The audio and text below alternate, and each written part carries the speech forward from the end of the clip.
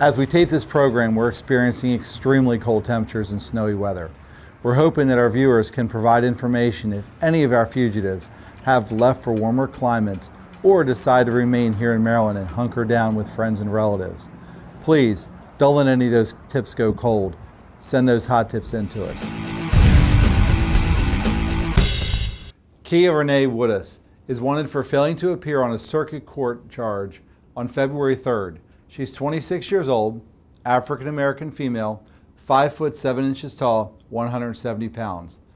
The warrant gives her address as Wilson Road in Graysonville, but she's at several addresses in Kent County, including Rock Hall and Chestertown. She also has several family ties to Kent County as well. If you have any information on Miss Woodis' whereabouts, you're urged to send us that anonymous tip. Ronald Stephen Hall. This guy lasted about 2 months on his probation for a theft conviction. Hall's a white male, 26 years old, 5 foot 8, 130 pounds. He has brown hair and brown eyes. Hall has tattoos galore, including Darren on his left arm, Ronnie on his right arm, Cody on his left calf, and other tattoos include Muggsy on his right hand, Betty on his left hand, and this guy even has a marijuana leaf on his shoulder. Hall's last known address is Old Mill Road in Millersville, but it has been reported that he's shown up here in Cloverfields. Valerie Jean Williams is wanted on a recently issued arrest warrant for theft. Everybody knows this lady. She operated a travel agency located in Chester, and she allegedly have failed to book a customer's cruise. She cashed the check and pocketed over $3,000. Williams is also known as Valerie Hafe and Valerie Wood. She's a white female in her 50s. She has red hair, and records show she's 5 foot 6 inches tall and 200 pounds.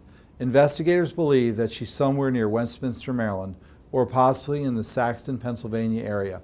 Miss Williams, you've got an obligation to this community here in Queen Anne's County to do the right thing and turn yourself in. This is one of those cases where the light bulb should go off. After failing to appear in court for a conference on January 6th, obviously an arrest warrant is going to be issued. Stephen C. Greenberg of Annapolis failed to appear, and the arrest warrant was issued. Greenberg is 6 foot 2 inches tall, 225 pounds, 40 years old, white male. Records show his last known address was Harbor Heights Drive in Annapolis. However, he could be in the Dundalk area. The original charge in this case is theft between $10,000 and $100,000. We need your tips. Again, in this case, an arrest warrant's issued. Connie Lynn Stowers decided not to appear in circuit court on December 2nd, 2014, just to answer the charge for violation of probation. Attempts to serve the warrant at her last known address in Centerville have found that she's relocated possibly to Sickleville, New Jersey area. However, she still has friends and family here in Queen Anne's County. Stowers is 36 years old, white female. She's also known as Connie Rogers.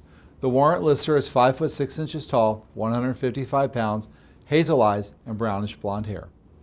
3 weeks ago, Queen Anne's County Circuit Court issued an arrest warrant charging James Edward Stubbs II with violation of probation.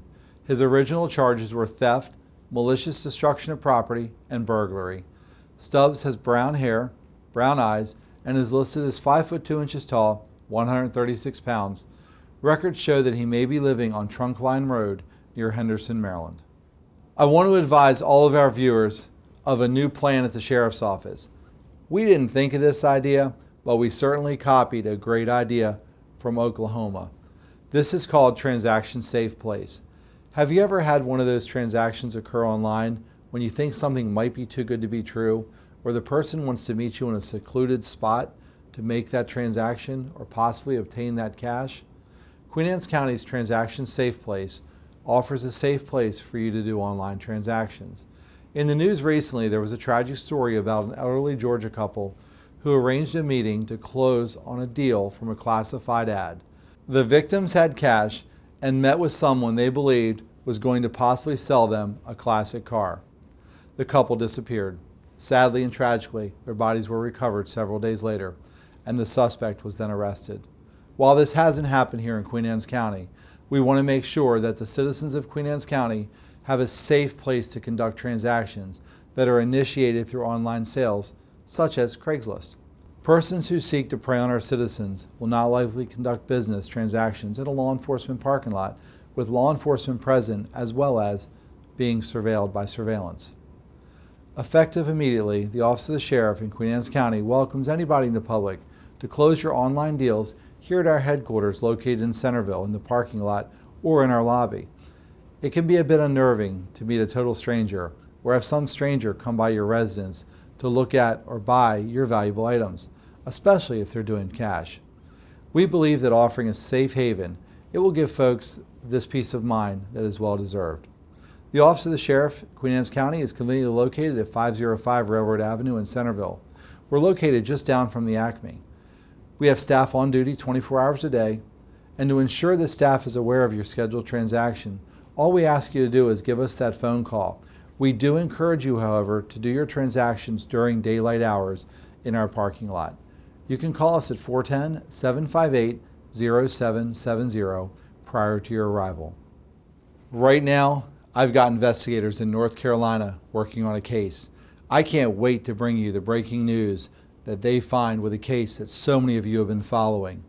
I want you to look at our next edition of Queen Anne's County's Most Wanted, as we expect to have some breaking news on an armed robbery case from last year, and we've profiled this several times.